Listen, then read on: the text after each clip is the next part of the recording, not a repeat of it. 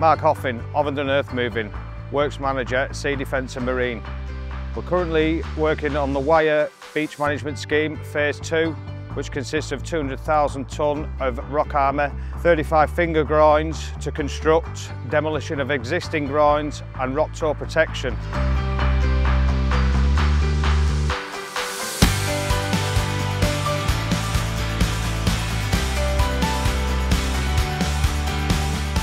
We're with our latest purchase, the SK520 Kobelco 50-tonne class excavator. These are the first in the country and the first in the fleet for Ovendens. We have the SK520 with the bucket on. That's fully GPS'd up with marine GPS equipment on it for the environments that we work in. The bucket machine will be digging out for the groins, digging out to profile, taking as-built, which we then produce back to the client, taking away any personnel survey in and around the work area. The SK520 with the bucket on also removes the bucket and will install the geotextile layer underneath the groins. We place this underneath the rock to stop fines migration.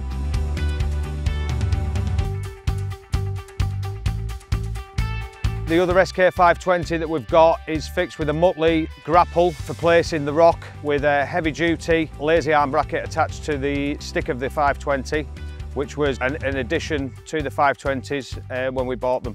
When we're placing the rock with the GPS, we need to lock it together.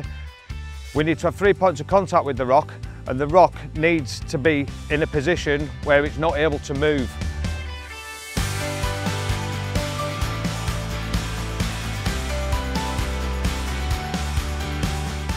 From an operating point of view, the machine's very, very high powered. The breakout force on the new 520s is a lot greater than the existing 500s we have within the fleet. I found with being in the machine today myself, they are so quiet, the noise levels inside the cab, it's hard to make out if the engine is running or not.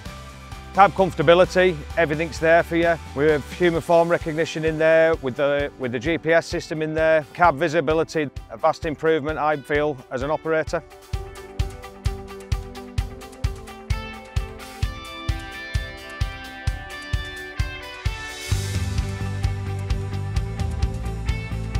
The nature of our business, we are 24/7 and the backup Molsons can supply to us is really is fantastic. I was in the yard with the new 520s when they were delivered in Avonmouth to discuss the GPS installations, to tailor make it to our requirements, and the delivery of the machine was first class.